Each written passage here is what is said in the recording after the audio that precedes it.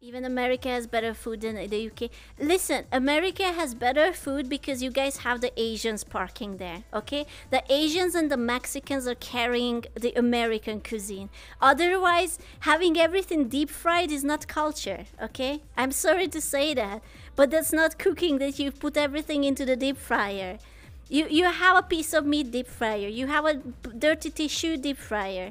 You have an ice cream deep fryer, Nutella deep fryer, everything into the deep fryer. Deep fried Oreos and butter though. Please, please. You have a new CPU deep fryer, Krusty Sock deep fryer, Pocket deep fryer. The UK gets credit for all the Indian cuisine that we made. Dude, you can't take credit for another country's cuisine.